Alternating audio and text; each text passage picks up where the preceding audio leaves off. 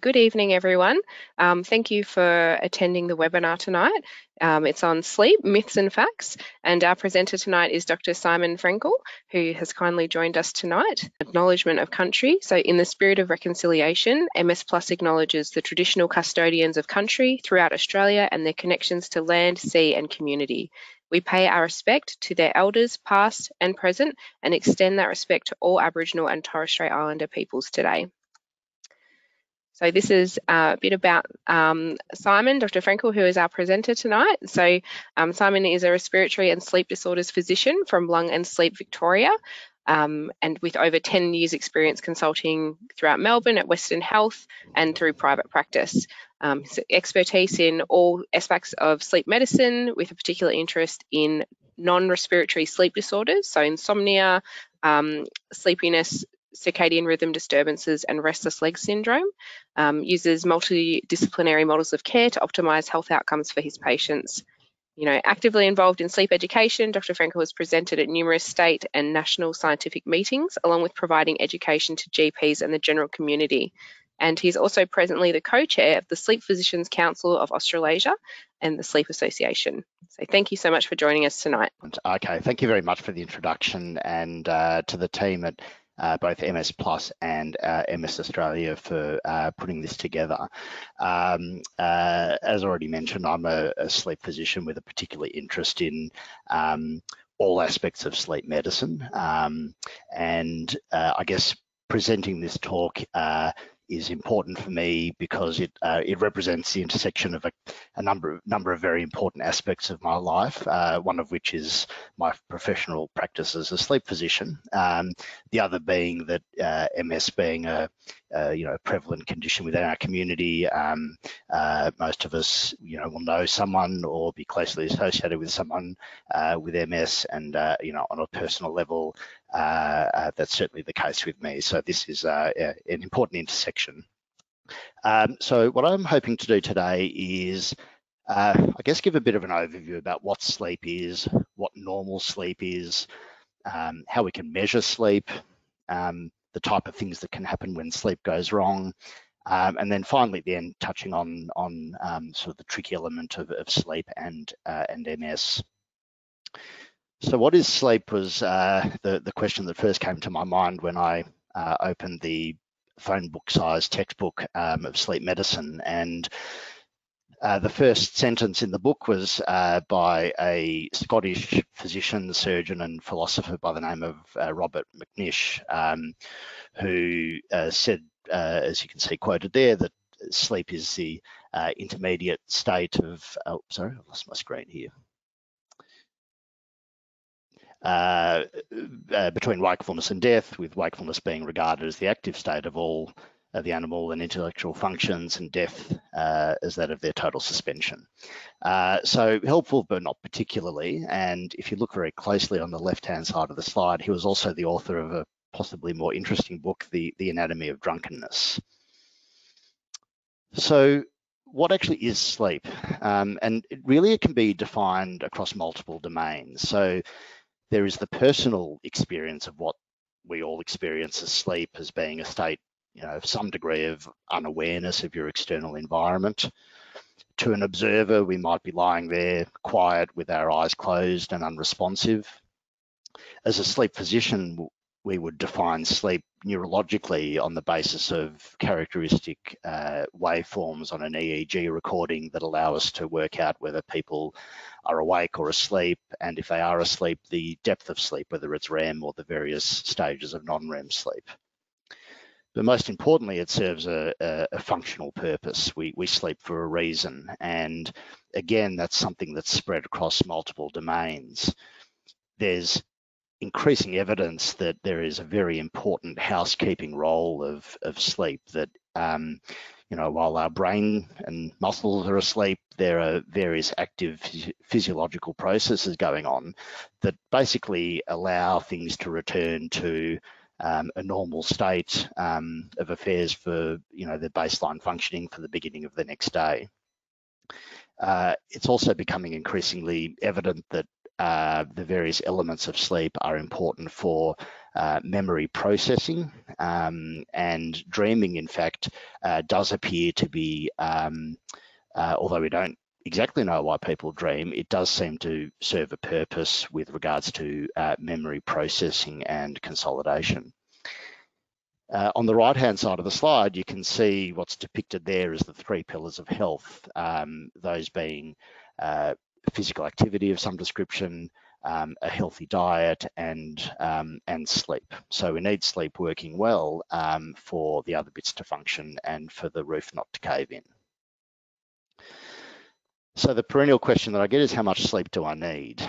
And it's actually a bit of a tricky answer, but what I'm going to do now is throw it out to the listeners or the watchers for a poll to see what you reckon, and we can take it from there. So hopefully you'll get the option to vote. It was 58% of people had said 7 to 8. We had a few that said it depends, and maybe 1 or 2 people had said, 6 to 7 hours, or that 8 to 9 hours.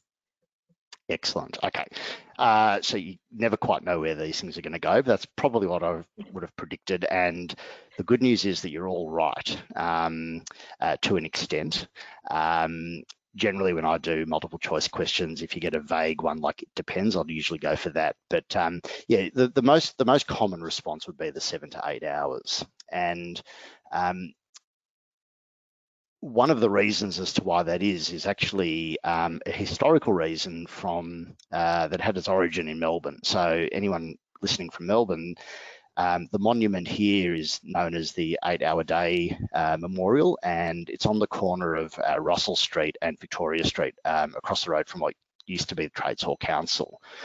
And so this monument was erected, I think, in the early 1900s, but it recognises a workers' movement from the mid-1800s, where a bunch of, I think they were stonemasons, downed tools and marched on state parliament demanding fair rights for workers and an 8-hour day of work. And after several weeks of protest, they were granted their wishes and the law was enacted.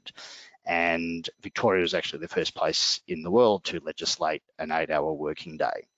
And so what you can see on the top of that monument is the numbers 888, which represent 8 hours work, 8 hours recreation, and 8 hours rest. And so at least some of the myth of needing 8 hours sleep comes from this movement in Victoria from the 1800s.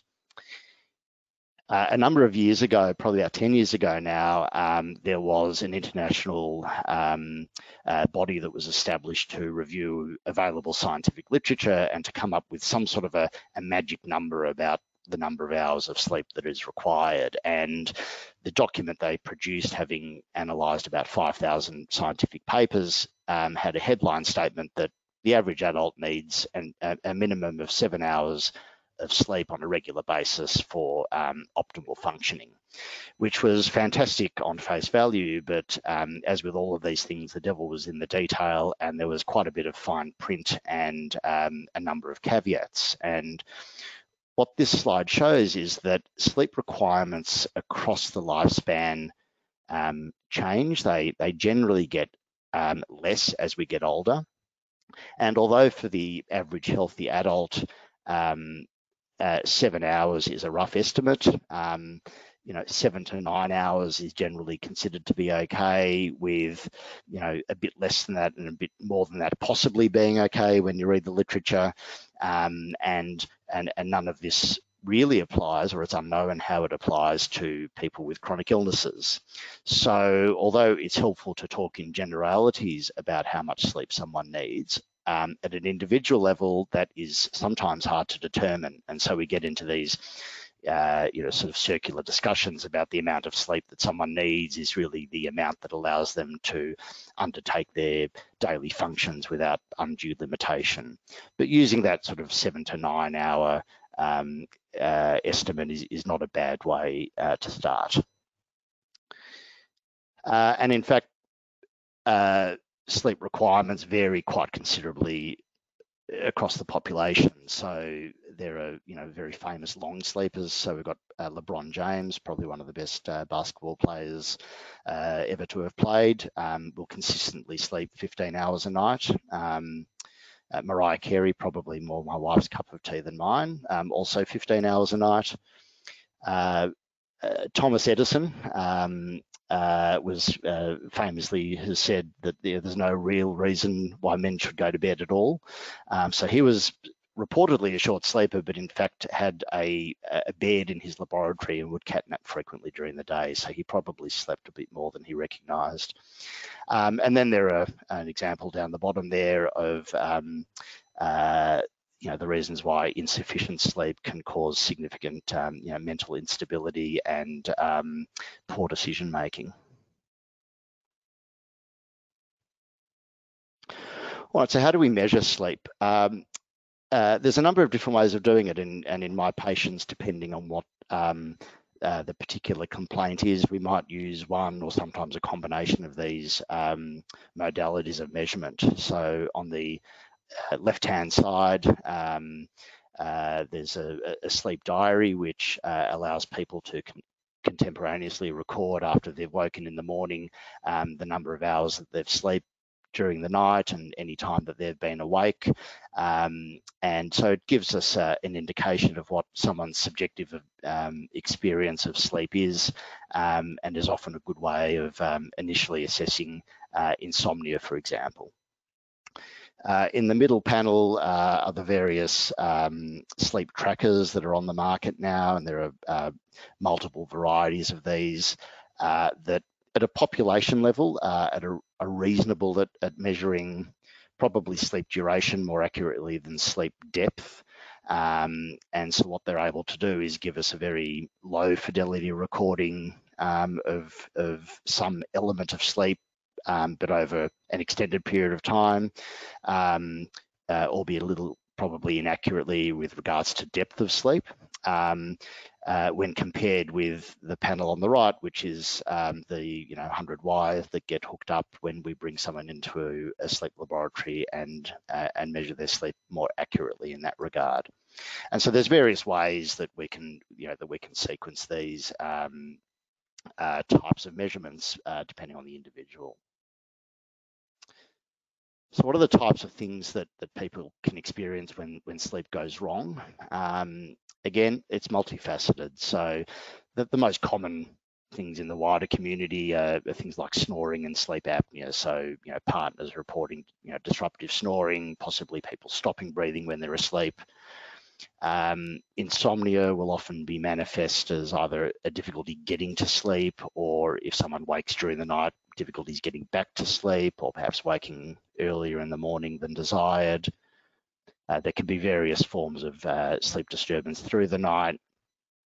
And often when sleep is disturbed, there are impacts with regards to daytime function, with sleepiness, tiredness, and fatigue being different manifestations of that. We see a number of people with restless legs syndrome, uncomfortable sensations in the legs, usually worse in the evening, that necessitate people moving the legs around to settle down those sensations, and sometimes needing medication to control it. Various types of sleepwalking, sleep talking, sleep eating, acting out dreams, so things that go bump during the night. And problems with the internal clock, so with sleep timing, so people falling asleep, later than desired and waking later than desired, or falling asleep too early, or a bit of a mixture of the two. So there's a number of different ways that sleep disorders can manifest. So who can help when they do? There are a number of healthcare professionals whose domain includes management of sleep disorders. So, the medical practitioner side of things, GPs are often the first port of call. Sleep specialists like myself, if they're more tricky sleep issues. There are some neurologists who have an interest in sleep, probably an increasing number, but many neurologists, if they think there is a primary sleep disorder, will refer along to a sleep specialist. And there are certainly a number of people who I co-manage with neurologists who have underlying neurological issues, MS or Parkinson's disease, where there'll be significant sleep components who will co-manage patients in that regard. But there are other allied health professionals, both general psychologists, so clinical psychologists, but also clinical psychologists who have done additional training in sleep medicine, who can deliver sleep-specific forms of therapy, such as a particular version of cognitive behavioural therapy that has been designed for insomnia, for example, and that's best delivered by a sleep psychologist. And other members of multidisciplinary teams. So there are increasing number of nurses, for example, particularly in rural and regional areas, who can deliver this type of intervention, and sleep coaches as well. There's an increasing online presence for sleep information and sleep therapy, and I've got a slide at the end that lists some of them, but just making sure that you get that from reliable sources. So the Sleep Health Foundation is a non-profit Australian-based advocacy group for sleep issues, and they've got some good fact sheets about various sleep disorders. And there are some online modules available for people who are interested in treatment for insomnia. There's one in particular called This Way Up, which is based out of Sydney, Uni of New South Wales and St Vincent's Hospital there, that have got a very good insomnia program, some of which is actually open access and free, and other aspects that you need to pay for. There is another one called Sleepio that used to be available in Australia, but for some reason at the moment isn't. But that was also a good online module to deliver those types of interventions. So, I'll jump to see that factors which can affect sleep, or that can affect sleep. So I'm not sure, we should have a poll on, I think the grammar might be wrong there, but apologies for that. Maybe factors that can affect sleep. Anyway, the various things that can affect sleep. And as you can see, it's pretty complicated, and a number of the arrows that I've got there go both ways, that these particular issues can affect sleep, but if sleep isn't good, it can have the countermeasure effect on that issue. So the things that we ingest, caffeine, alcohol, recreational drugs, can all often negatively affect sleep, particularly alcohol, which, although it gives the perception of deeper sleep, it often results in significantly poorer quality sleep and more frequent wakenings during the night. Various prescriptions medication can impact on sleep and wake regulation, both by making people more sleepy or in some people causing insomnia.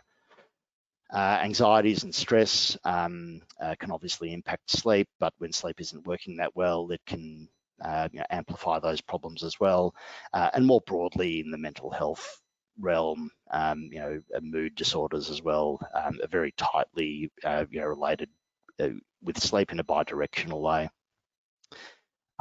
Shift work, about 20% of our workforce are shift workers, and many of them have issues with sleep regulation.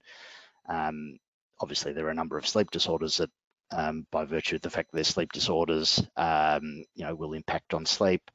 And then, the elephant in the room, which is MS, and I'll talk about that briefly at the end. I've deliberately there put a sort of a unidirectional arrow, in that MS can certainly affect sleep, but I think as to whether sleep can impact MS outcomes, I think that is less convincingly defined at the moment. So we know that sleep issues are considerably more common in people with MS than in the general population, and there are some surveys that have indicated that about 2/3 of people with MS at some stage or to some extent will experience issues with poor quality sleep, and there will be knock-on effects with regards to reduced quality of life as a result of that. So MS can impact on sleep, in a number of different ways. So, if there are particular MS symptoms, be it pain or continence symptoms or issues with temperature regulation, they can all most certainly impact on sleep. Any related mood or anxiety issues could do the same. Depending on how the MS affects an individual and where individual plaques are sitting, the machinery for driving and regulating sleep and wakefulness is housed in the part of the brain known as the brainstem, or the upper part of the brainstem, and any lesions in those areas of the brain have got the potential to affect sleep, either by causing insomnia or excessive sleepiness or other impacts. And obviously medication can have an effect as well. Sleep can impact on MS with regards to fatigue. So if there are problems with sleep, then that can either cause problems with fatigue or perhaps compound pre-existing problems with fatigue, which is obviously a big issue in MS. We know that pain perception when sleep is problematic can also be altered. But as I alluded to earlier, the impact of poor sleep on MS outcomes is hard to really nut out, and I don't know that we've really got definitive answers about that at the moment. And I guess the final thing to remember in this regard is that not everything necessarily relates to MS. So it sometimes might just be that you've got someone with MS, but they just have snoring and sleep apnea because they've got big tonsils and a blocked nose. So not everything needs to be tied back into the MS all the time. And just, I guess, to wind up, I was asked to just touch briefly on sleep and menopause. And this is a well-recognised and emerging area of sleep disturbance. Primarily because it's thought that about 50% of women will experience some issue with their sleep in perimenopause. And as with all of this stuff, it's very multifactorial. So it might be issues with temperature regulation and hot flashes and other vasomotor type symptoms that are primarily related to a reduction in estrogen levels. And estrogen is important, among other things, in terms of keeping body temperature low. There can be anxiety related to becoming menopausal and having menopausal type symptoms that can impact on sleep. And again, the insomnia might not be due to any of this at all. Sleep apnea can be more common in perimenopausal women, thought at least partly due to the impacts of a reduction in progesterone levels, which results in more relaxation and more collapsibility of the upper airway, which can predispose people to snoring and sleep apnea. Restless legs is also thought to be more common, possibly due to changes in iron metabolism. And there may also just be issues that are completely unrelated to gender. So as I alluded to earlier, we do require a little less sleep as we get older. And what happens to many people, particularly in advanced age, is sleep times shift earlier. So people will fall asleep much earlier in the evening, but wake up much earlier in the morning. Hormone replacement therapy does have some role in this, in both sleep apnea and insomnia, but it's a complicated discussion with with primary care physicians or specialists about the risk-benefit balance of going down that pathway. So just to wind up these are a few of the resources that I thought, if you're interested in having a bit of a dive into some sleep stuff. As I learned from my kids, the good websites are the .orgs and the .govs and the .edus, because they're coming from approved organisations rather than .coms, which could be coming from anywhere. So I've got the Sleep Health Foundation, which is the Australian advocacy group, and some very good fact sheets there about various sleep disorders. There's the US equivalent, which is the National Sleep Foundation. Some information there about cognitive behavioural therapy as a non-medication based treatment for insomnia. And just another plug for that, the This Way Up website. So they do both insomnia, but there's also a mental health, depression, anxiety component to it as well. It's a very, very good website. So I guess in conclusion, sleep is one of the important pillars of our health, and we need to make sure that we're doing whatever we can to optimise people's sleep quality and quantity. But there's no magic number of hours that an individual needs, or not that's easy to define anyway. Sleep issues are more common in people with MS, but they're not always caused by the MS. So I would urge people with any specific complaints about sleep to address those with whichever healthcare practitioner they feel most engaged with, and there will be a pathway to get that sorted out. And I think that's all I had to say. So I've got a complicated Salvador Dali print there just to confuse things, but I'm happy to answer some questions if there are any. I had a question. Thank you. Yep. Thank you, Simon. I didn't know about the 888. So I was very pleased to know about that little information. Thank you for that. Always good to learn something like that. There's a lot of now, there's a rise of people who've got sleep coaches and sleep psychologists, and particularly in the sleep coach space, there's a lot of people who you can sign up with who help you sleeping. Do you think that's because sleeping has become a bigger problem? Like that generally in society, do you think it's a bigger problem, or is it just becoming a little bit more of or is it just a little bit more of an opportunity? Or, there's so much more about sleeping now. Yeah, I think it's probably a bit of both. I think that there's certainly been more of an appreciation, and I think the Sleep Health Foundation has got to be thanked for that, for bringing sleep into the public domain in terms of something to talk about. So I think it's partly due to greater recognition by general public, by healthcare practitioners about the importance of sleep. And I think that some people, have understandably seen that as an unmet need. And so, for sleep psychologists, for example, there aren't many of them around, and so access to these types of people is difficult. And I did actually speak just the other week to a sleep coach, because I was a little bit skeptical about snake oil merchants, and she was actually very well credentialed. She'd done a number of face-to-face and online credentialed courses to actually learn the art of sort of delivering that that type of intervention. And so I think if people, I don't think there's any particular problem with going down that pathway, but I guess buyer beware, and just do your research, see what someone's background is and where they've come from. But there are certainly some good practitioners out there who perhaps don't have university degrees necessarily, but have done a lot of education around it and who could be trusted. Yes, we often think we can fix things on our own or on Instagram, and these coaches, I'm learning more that's having someone to guide you through that can be really helpful. Mm-hmm. Yeah, for sure.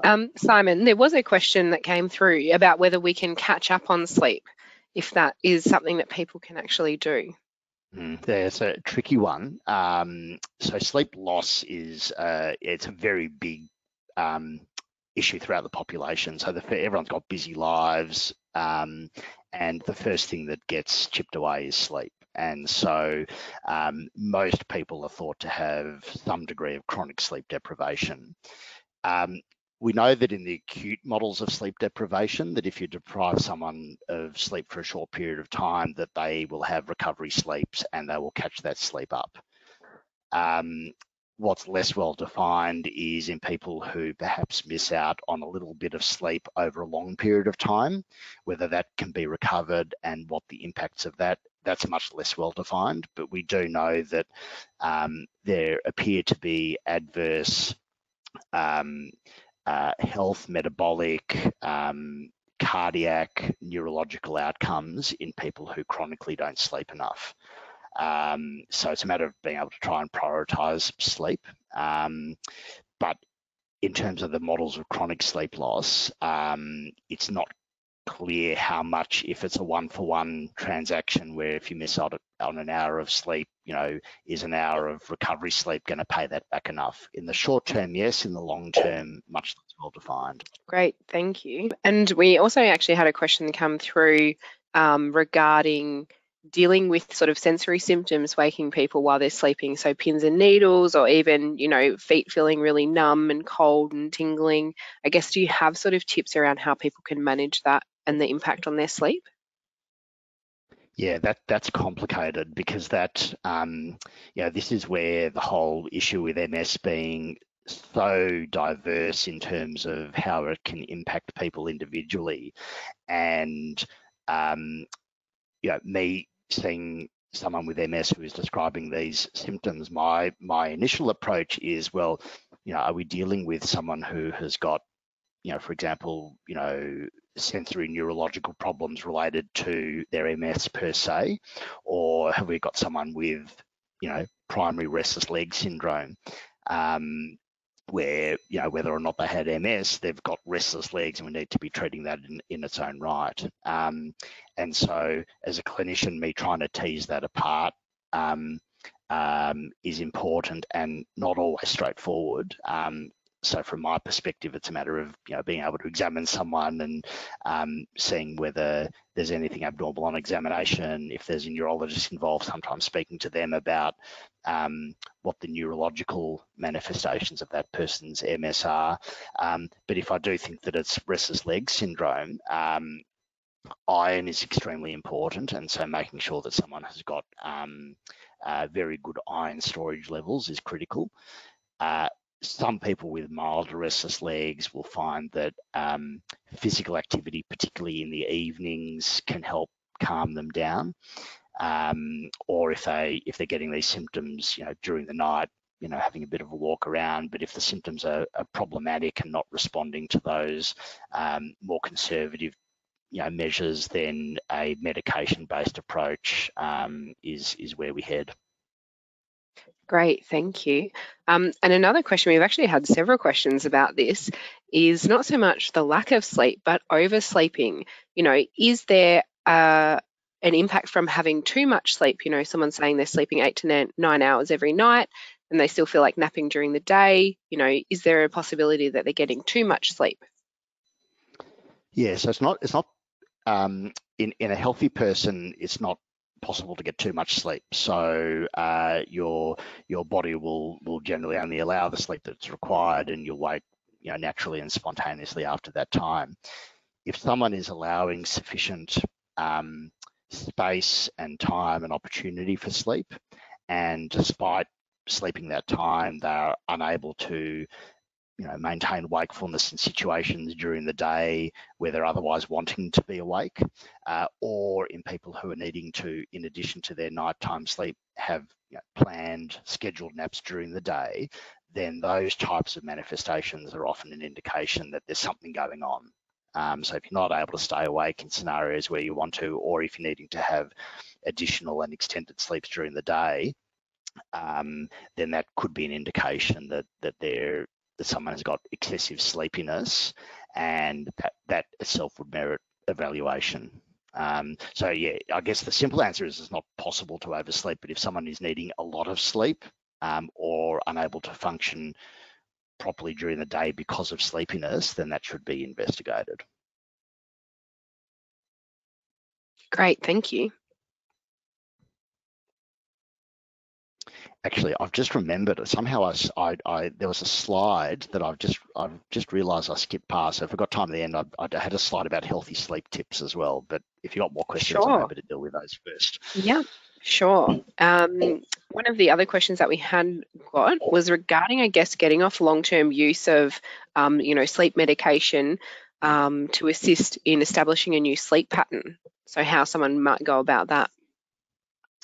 Yeah, so it's a common problem, because we know that in terms of the way that insomnia has been conceptualized and studied and treated over the years, we know that about 70% of people with insomnia will have either a significant improvement in their insomnia or remission of their insomnia with cognitive behavioural therapy. So with a non-medication based approach, as I mentioned earlier, delivered either online or face-to-face with sleep type psychologist, so that we can avoid medication. But medication is used in a lot of people because it's just easier, and for some people it's the only choice that we've got.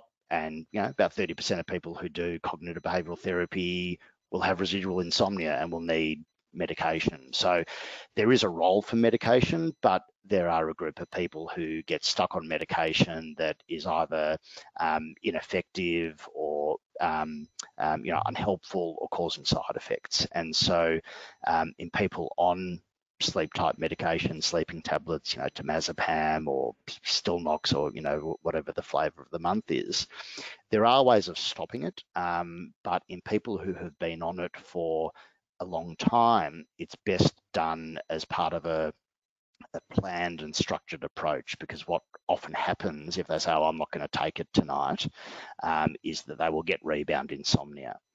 And so by engaging with some sort of a clinician, sleep coach, sleep psychologist, sleep physician, and having strategies in place about, okay, this is what we anticipate when we maybe not try and stop it, maybe it's just trying to reduce the dose initially or look at alternate day dosing. There's various ways of sort of tapering it off, but having non-medication based strategies to deal with the insomnia that is likely to occur when you do sort of try and stop it. So it's almost like sort of quitting smoking in a way that you wouldn't tell someone to go and just go cold turkey. You want to have a planned approach that will optimize the chance of that intervention working. And for insomnia, it'd be having strategies, non-medication strategies in place to help with the tapering and hopefully cessation of the sleeping tablet medication. Great, thank you. And I guess the last sort of question that we've also had a few comments around is, I guess, stimulants like coffee. Is there a latest time in the day you should be having this? Can that have an impact on things like frequent waking at night? What's your view on that? Coffee is great, and it's a completely legitimate stimulant.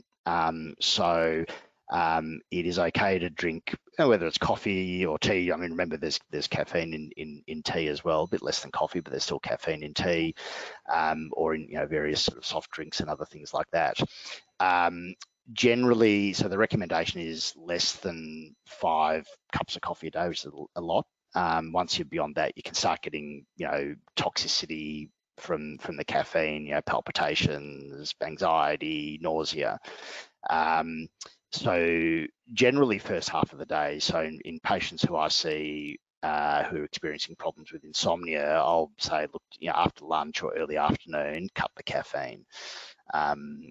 It's rarely the only thing that's causing people's sleep problems, but you're just wanting everything that you can have on your side to optimize the chances of good quality sleep at night. So yeah, I usually sort of set a cutoff as early afternoon. Great, thank you, Simon. I will make you the presenter again so you can share that slide that you were talking about. No, that's all right. It just gets back to sort of what you're asking about, just some basic sleep tips. Okay, here we go. Yeah, so there's basically sort of what we call sleep hygiene, essentially. So it's basically just good habits around sleep, and those habits are having a regular routine. So you've got the master clock sits in a part of your brain called the suprachiasmatic nucleus, but that clock talks to the individual clocks that literally exist in every one of the trillion cells in your body. And so by having a regular sleep-wake rhythm, it gets all those clocks essentially beating in unity. And by having a regular sleep time that is ideally started by having a reasonably regular wake time in the morning, it gets all of those biological systems nicely in sync. Ideally wanting to minimize daytime naps. So if you do need to nap during the day, it's best to do that as a power nap. So, 15, no more than 20 minutes, and setting an alarm, because what happens if you sleep longer than that is that you wake up with a lot of that inertia that you have when you get up first thing in the morning, because you've been into the deeper stages of sleep. And it also, in people with insomnia, it's taking away from some of that high sleep drive that we want people to be experiencing when they're going to sleep at night. So you don't want, if avoidable, extended daytime naps. And those power naps can have an alerting effect of anything up to sort of 4 to 6 hours after a power nap.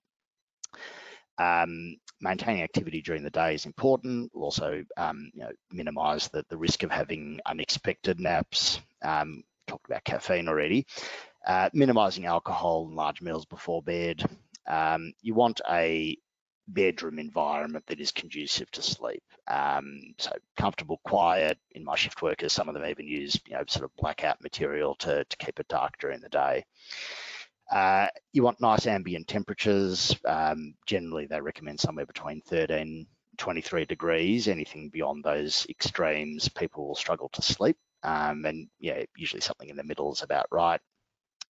And restricting, basically, all you're doing in bed is sleeping, is good sleep hygiene. And the light exposure is important, because light is the primary controller of our biological rhythms and timing. And light in the morning sets the clock for the day, and light in the evening will keep people awake. And on the top picture there, the perennial handheld devices are all very bright with blue enriched light, which is actually the stronger wavelength in terms of controlling rhythms. So we try and minimize the usage of that in the evenings, and particularly in bed. In people where we're really wanting to restrict light exposure, I've got a picture of Bono there to remind me that yellow or orange glasses will prevent that blue light from getting in. So often people using those types of glasses of an evening or nighttime to minimize evening light exposure. There are devices in people where we're wanting to give them light at particular times that we can provide them with light therapy devices that will deliver the right wavelength light. But just keeping in mind that the bottom photo there is that the cheapest intervention is actually the natural light, and to allow our clocks to be controlled by the cycle of the sun. So I think that was the only slide I missed. Hopefully I didn't miss too much more. Excellent. Thank you for that, Simon. That was really, really great. No problems. Thank you again, Simon. Thank you for that. That was a fantastic overview of sleep, and reminds us all of the importance of sleep, and particularly in people with MS. I think that sleep it can be really challenging, but so important, because it's a uphill battle against fatigue a lot as well too. So getting that right sleep, and I think hearing from a sleep physician is just really cements the importance of it. And hopefully encourages people to have a conversation with their neurologist as well too, to say, I'm not sleeping. It might not just be MS. It might be something else. It might be sleep apnea. And often then, the neurologist is going to forget to ask if you snore, but it's really important to tell people that so that they can involve this whole team that we're developing around helping people sleep. So I think that's great to be able to prompt the conversation as well too. Yep, exactly right. Great. Thank you both. That sort of concludes the webinar for tonight. So this is just a slide showing, the other services and supports that you can get through MS Plus. And we have resources, so including this webinar will be uploaded on our website on the Resource Hub. We've got some great sleep resources there, and this will be one of them. And you can always get in touch with us at Plus Connect with the details there. And if you want to stay online and just answer a short survey and just give some feedback about the session, that would be great. So thank you, everyone. Thanks, Jess. And have a great night. Thank you. Thanks.